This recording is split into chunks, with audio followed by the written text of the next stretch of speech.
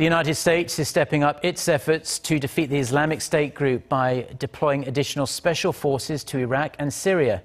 Now, Washington had been almost exclusively relying on air power until now, but this latest decision shows the Pentagon is coming round to the fact that victory might only be possible with boots on the ground. Connie Kim reports.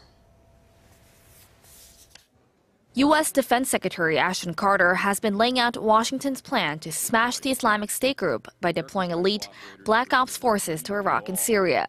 Speaking at the U.S. House Armed Services Committee in Washington on Tuesday, Carter said a new targeting force would be sent to help Iraqi and Kurdish Peshmerga forces in Iraq. He also said a team has been cleared to take part in raids inside Syria.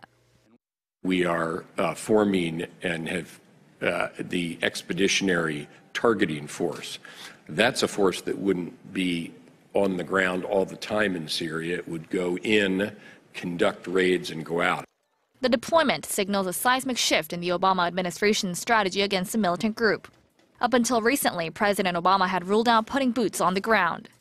Carter did not give out the specific number of special forces troops to be sent to Iraq, but said it would be larger than the 50 sent to Syria in October.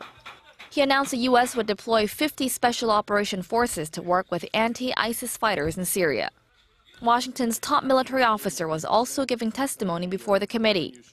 Marine General Joseph Dunford, chairman of the Joint Chiefs of Staff, said the U.S. had not contained ISIS. His comments contradict remarks made by President Obama last month when he said the U.S. had contained the extremist group. Adding to concerns, a report by George Washington University on Tuesday identified some 300 U.S.-based ISIS sympathizers.